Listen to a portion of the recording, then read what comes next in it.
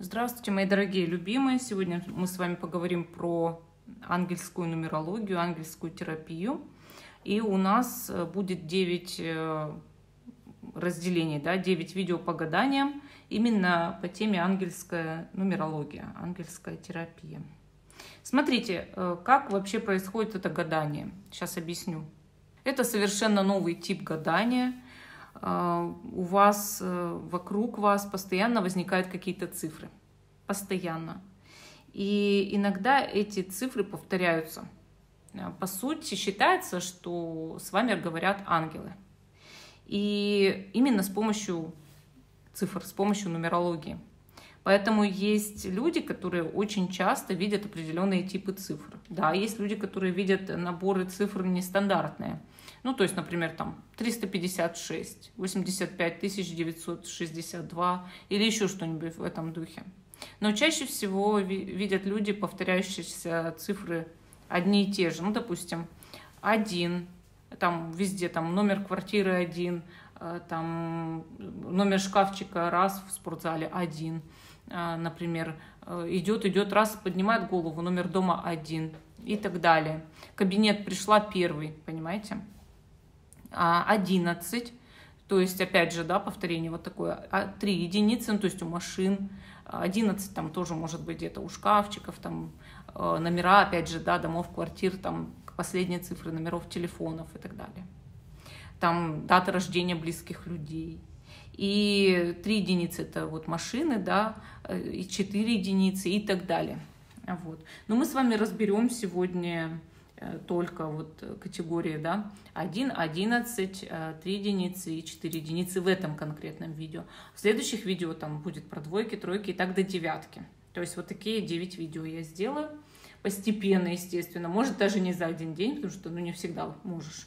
Вот, но по крайней мере мы начнем гадать послание высших сил, ангелов для людей, которые часто видят 1, 11, 3 единицы, 4 единицы. Сначала я вам расскажу, что это означает, когда вы такое послание для себя вообще видите. То есть это все равно послание духа, послание ангелов для вас, когда вы видите такое повторяющееся число.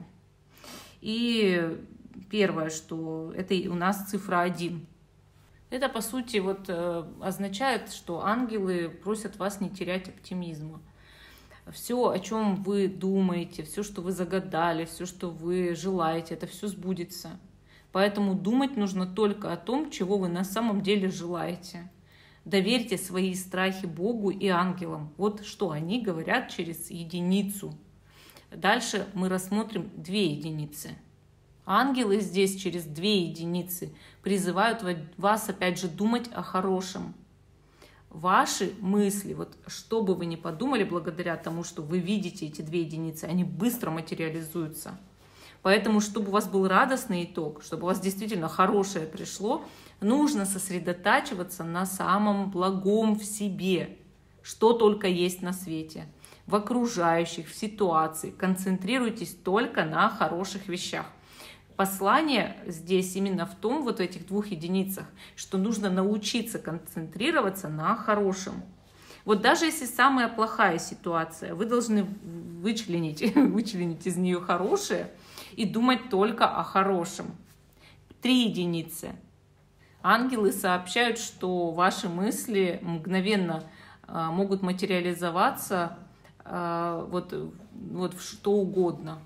То есть великая сила содержится в 3 единицах. По сути, у вас есть некоторые страхи. Иногда вы их материализуете. И в этом ваша проблема.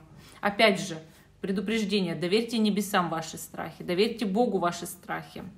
Чтобы то, что вы думаете, не материализовалось плохое. А когда вы думаете о хорошем, идет именно мгновенная материализация, так же, как при единице, так же, как и при 2 единицах, мгновенная материализация. И, соответственно, даже ученые, они изучали, самая малая частица, которую они увидели, она возникает после того, как возникла мысль о ней. То есть они это изучили, это действительно так. Поэтому ваши мысли создают вашу реальность. На сегодняшний день это так. Поэтому вам просто нужно именно преобразовывать свое мышление в позитивное. Вы настоящий маг. У кого 3 единицы, кто видит постоянно 3 единицы, он настоящий маг. Кто замечает 3 единицы, у него невероятные способности. И, соответственно, вы можете строить ту реальность, ну, ту жизнь, которую вам хочется, да. Вы обладаете неординарным складом ума. Если вы настроите этот ум правильно, вот как, ну, не знаю, программирование такое, то, соответственно, ангелы помогут вам дальше реализовывать все, что вы хотите. 4 единицы. Когда вы видите постоянно 4 единицы, это очень редкое явление. Но оно обычно бывает на часах. Чаще всего на часах. 1, 1, 1, 1, 11, 11, да? Это когда там 11 часов утра и 11 минут. Соответственно, такие люди обладают очень сильным притягиванием любых ситуаций, которые они хотят, и даже могут, общаясь с Богом, с ангелами, с высшими силами посредством своей телепатии или воображения, даже, может быть, как кажется, мыслительного процесса, они могут настраивать все, что угодно. То есть вы прирожденные целители, и вы прирожденные творители судеб, то есть вы даже можете менять не только свою судьбу, но и других людей, и лечить других людей. Поэтому здесь ангелы просят вас, опять же, вот все 4 эти категории, да, они просят настроить мысли только на позитивный лад. Иначе исполнять вы будете только негатив. Только негатив, никак иначе быть не может. И, скорее всего, в вашей жизни все, что было плохого до этого, на самом деле, оно было именно потому, что вы имели негативное мышление, вам кто-то сбил голову. Ваше сознание управляет, и вам кто-то взял и просто сбил голову. Когда-то в детстве нанесли психологическую травму, ты ничего не можешь, у тебя ничего не получается. Что такое говорили? Нет, у тебя получается. Нет, ты можешь, ты талантливый человек, ты умный человек. Кто замечает единицу, он настоящий лидер, он единица, он умный человек, он может с таким же лидером-половинкой строить отношения. Характеристика числа прекрасная. Если вы его везде замечаете, ангелы говорят, ты единица, ты лидер, ты маг, ты супер. Ты можешь найти такого же кого-то, и ты можешь создать то, что ты хочешь. Верь в себя. Без веры в себя ничего не выйдет. Вам кто-то это сбил. Вот натурально взяли и сбили. Вот.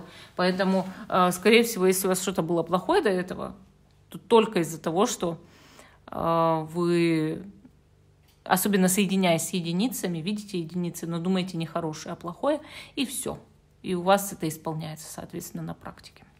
Так, мы используем Таро ведьм и Таро хроника Акаши, послание к району.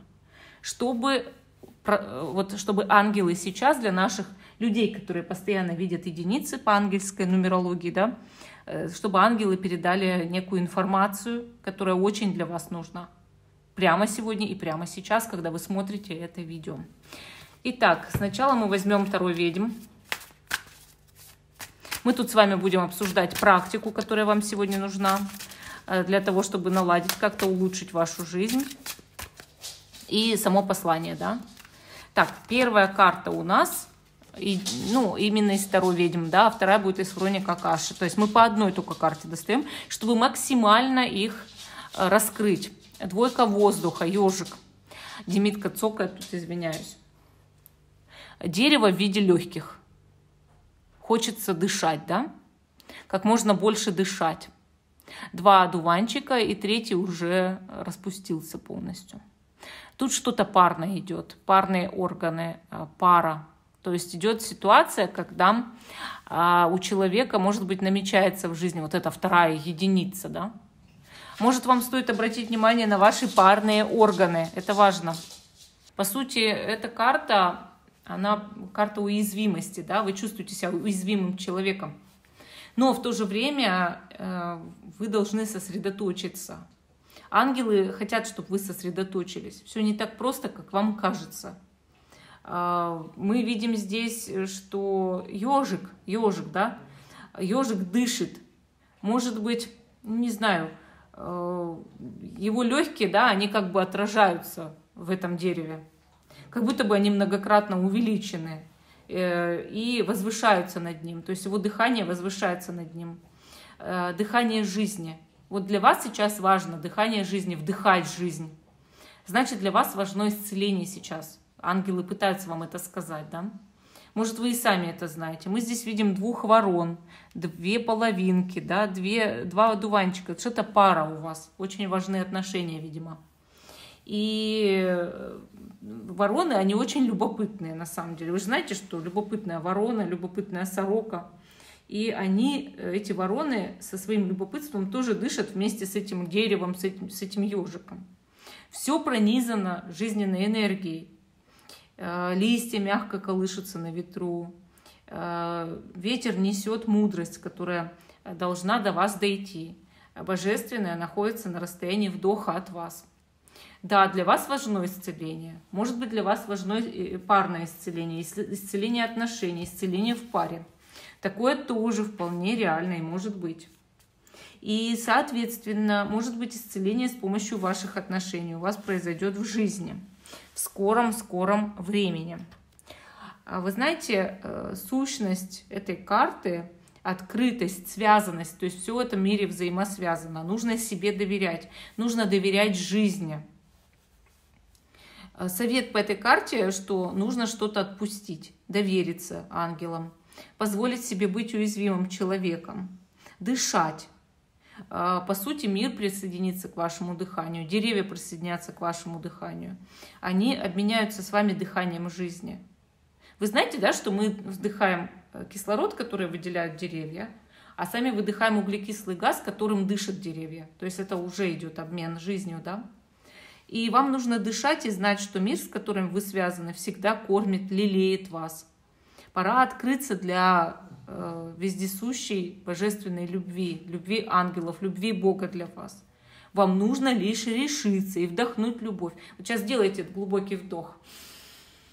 И вдыхайте любовь. Представьте, что каждый раз, когда вы вдыхаете любовь. А каждый раз, когда вы выдыхаете что-то плохое.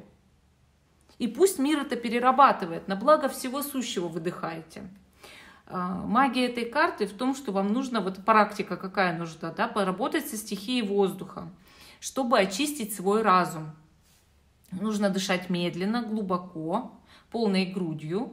И ваше дыхание – это дыхание деревьев. Вам нужно прям представить, что деревья – это легкие мира, а вы дышите вместе с деревьями.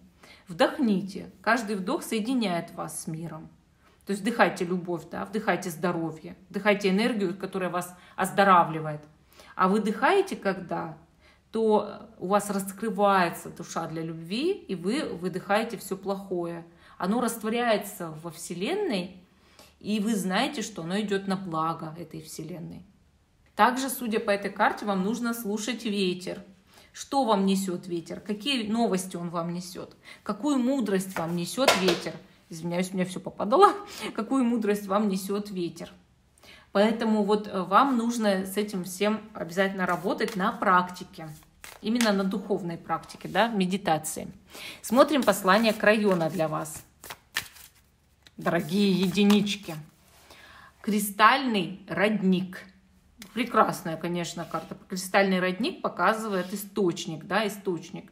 Он невероятно чистый, этот источник. То есть, что нужно сделать? Да, хочется зайти туда и полностью омыться, очиститься от негатива. Может быть, очистить, опять же, свою ауру, энергетику, промыть свою энергетику, да, поставить ее на место, уплотнить, сделать широкой, здоровой энергетику свою. И очистить себя от болезней, может быть, от психологических травм, от переживаний каких-то. То есть крайон вам, видите, посылает какую карту? Кристальный родник.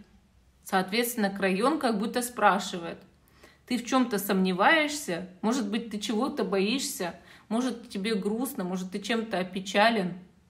Может быть, человек по этой карте, да, потерпел неудачи. Терпели ли вы неудачи? Скажите мне, единички.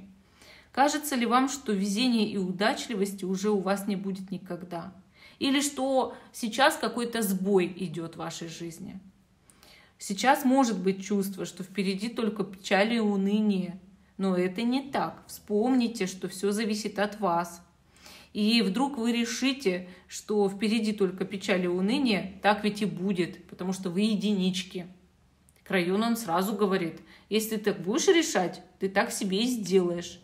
Ты же распоряжаешься жизнью, ты настоящий маг. Ты творишь сам свою реальность. Поэтому, если вы все-таки решите, что впереди новые возможности, новые дороги, новые успехи, так и будет. Вы есть дух. Дух – это Бог внутри вас. И не надо сомневаться в могуществе Бога. Оно может стать и вашим могуществом. Если вы захотите этого, если вы позволите это. Вам сейчас, может быть, нужна пауза, остановка, омыться под этим кристальным родником, источником. И если в вашей жизни ничего не происходит, это к лучшему. Движение обязательно продолжится. Демидка храпит, как лошадь.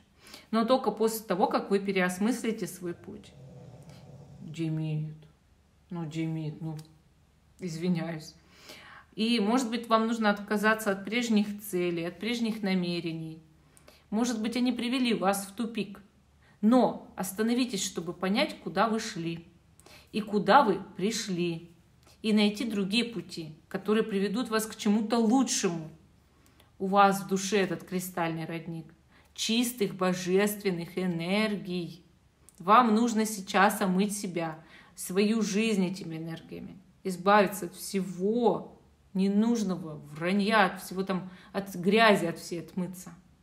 И, соответственно, если вы очистите ваши мысли, эмоции, намерения, то вы сможете зажечь свет в своем сердце, в своих глазах. И тогда откроются глаза вашего духа. Третий глаз у вас откроется даже, да? Вы увидите, мир прекрасен, вы прекрасны, ваша жизнь прекрасна. И новые светлые дороги, они сами начнут стелиться вам под ноги. У вас открываются двери, все в самое лучшее, в жизнь в лучшую, да? И, конечно, нужно отпустить ситуацию, которая сейчас вызывает у вас боль. Может быть, страдание, может, какую-то потерянность.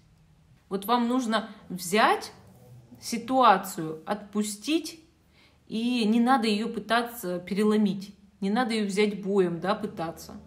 А лучший выход состоит в том, чтобы отступить, залечить душевные раны, найти другие пути в жизни.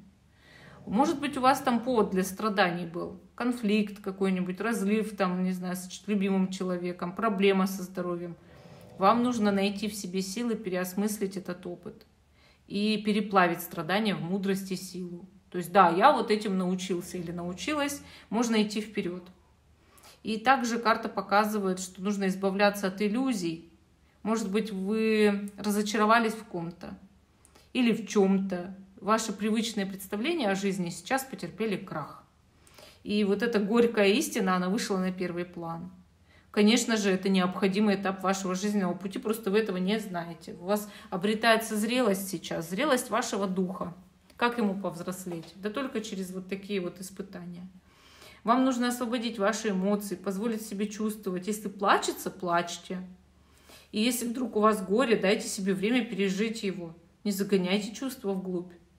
Конечно, вы выйдете из этого состояния совершенно новым человеком, очищенным человеком, станете сильнее, чем были прежде. Давайте попробуем практику «Очищающий поток». Вам нужно представить себе теплый летний день, самый красивый пейзаж вокруг вас. Вы будто бы идете по берегу вот этого вот кристально чистого потока, ручья, да, или у водопада вот этого. И в прозрачной воде отражается небо, по берегам благоухают цветы, слышится пение птиц, легонько так вода журчит. Вся природа говорит вам о том, что жизнь прекрасна. Мрак уйдет и свет вернется. Вам нужно идти не спеша, вдыхайте чистейший воздух, наслаждайтесь красотой природы, покоем, уединением, и дорога приведет вас к водопаду. Вот к этому водопаду, да, вы как будто бы видите, как вот он прозрачный весь, просто берет и вот так течет в русло, да. Снимите верхнюю одежду, зайдите в воду и приблизьтесь к водопаду по вот этой воде, по ручью, да. Ручей у вас не глубокий, поэтому, максимум до колена. И вы, да, Демид, почувствуйте вот эту вот прохладную воду на себе. Вам легко, вам приятно. Вам нужно подставить сначала струям воды ладони, потом уже лицо. И чувствуйте, как кристальная вода живая очищает, освежает вас, придает вам силы. И, наконец, вам нужно сделать решительный шаг вперед и оказаться в потоках живительных, очищающих струй воды. Да, Демид, ну что ж такое, извиняюсь. Вот. И, конечно же, вам нужно омыть голову, плечи, руки, грудь, все тело. Представьте, что вода смывает все тяжелые мысли, неприятные воспоминания, беспокоящие вас эмоции. Очищает от страданий, от уныния, от сомнений, от неуверенности в себе и наполняет вас силой, энергией и верой в себя. Из водопада вам нужно выйти очистившимся, обновленным человеком. Прошлое осталось позади. Вы больше не носите вот это вот все тяжелое, ненужное, грузное на себе. Вы освободились. И вам нужно открыться навстречу новой жизни и новым возможностям. И запомните это состояние. Ну, вот такое вот послание ангелов по ангельской нумерологии для тех, кто видит 1, 1, 1, 1, 1, 1 и 4 единицы. Вот. Если вы видите больше единиц, пишите, это очень интересно. И перейдем дальше к двойкам в следующем видео. Всем пока и до новых встреч, единички, пишите ваше мнение.